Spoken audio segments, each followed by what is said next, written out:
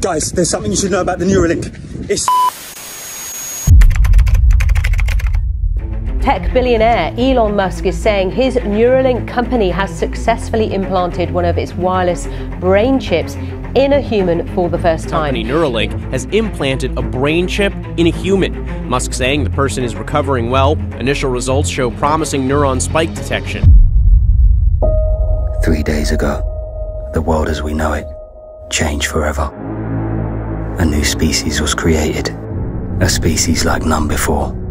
A species with a combination of the human mind and artificial intelligence. And we'll get to that. But first, the monkey. This is Pager. He's a 9-year-old macaque who had a NEURALINK placed in each side of his brain about 6 weeks ago. If you look carefully, you can see that the fur on his head hasn't quite fully grown back yet. He's learnt to interact with a computer for a tasty banana smoothie delivered through a straw.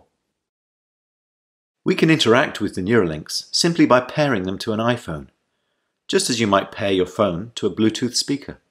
By recording from many neurons and feeding their activity into a decoder algorithm, we are able to predict Pager's intended hand movements in real time.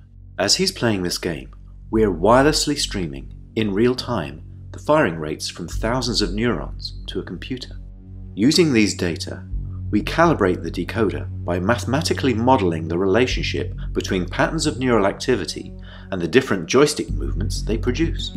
After only a few minutes of calibration, we can use the output from the decoder to move the cursor instead of the joystick. Pager still moves the joystick out of habit, but as you can see, it's unplugged. He's controlling the cursor entirely with decoded neural activity. It doesn't take a neuroscientist to work out that the possibilities of this technology are as incredible as they are terrifying, not to mention the ethical complications of being able to read someone's thoughts and predict their actions before the actions are committed. You thought Minority Report was just a movie, but in reality, it was a foreshadowing. But I'm skipping ahead. This is the story that you weren't supposed to know. This is me, 6 months ago, just a regular guy with a regular job and a regular life. On a regular Thursday, I had the day off work, so I decided to relax indoors and watch a movie.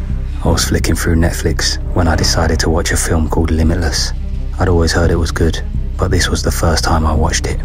I loved it, and after I watched it, I couldn't help wondering what it would be like. You know, having a mind with limitless capabilities. Anyway, that same evening, as if by coincidence, I received an email. You have been selected for the first human NEURALINK trial. If you're interested, please sign this NDA. I thought, what's the worst that can happen? So I applied. A few weeks later, I became the first human to have a NEURALINK implanted into my brain. It's funny, because they'll always tell us about the pros, but it's always what they don't tell us that we should worry about. In the first few hours after the procedure, I felt okay, a little hazy, but mostly excited. But about 12 hours in, that was when the headaches started. They were unbearable, excruciating, like nothing I've ever felt before. Then came the visions. They felt like hallucinations. Random things from the internet would just flash into my head, and I couldn't stop them. It was like having internet ads randomly pop up in your head, and you could see them as vividly as if they were right in front of you, but you couldn't skip ad. I couldn't sleep. The constant visions kept me up at night. I started to feel like I'd made a big mistake. This went on for weeks. They said it's just teething issues, and that my mind was just adjusting to the NEURALINK. But that was the problem. I didn't feel like it was my mind anymore. I felt like I'd literally lost my mind.